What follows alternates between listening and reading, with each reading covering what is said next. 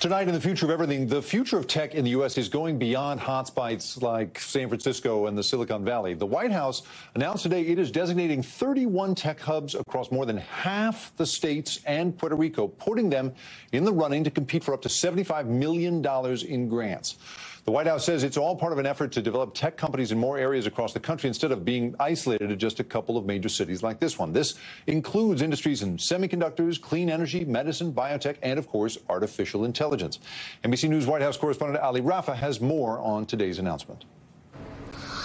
Yeah, Jake, President Biden appeared at the White House this afternoon with Commerce Secretary Gina Raimondo to announce what he called these new regional technology hubs. And they're all in an effort to boost American competitiveness in the technology sector. He said that these hubs will be established in 32 states plus Puerto Rico, and they'll focus on a wide range of technological areas like artificial intelligence, semiconductors, clean energy, medicine, biotechnology, just to name a few.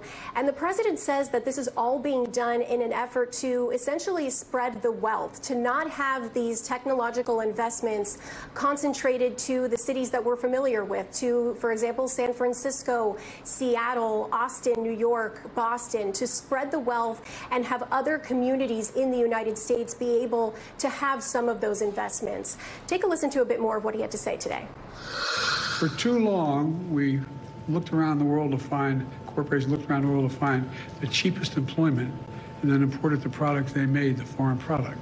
Now, we're creating American jobs and exporting American products. The White House says that this whole project will cost $500 million, and that money is coming from the CHIPS and Science Act that the president signed into law last year. And then the Commerce Department will then issue grants to the states that will be participating in this program. The president, during this event earlier, calling this work, quote, transformational, saying it's essential for American competitiveness in the technological field. Ali Rafa on the jobs and prospects of the future tonight. Ali, thank you so much. Thanks for watching. Stay updated about breaking news and top stories on the NBC News app or follow us on social media.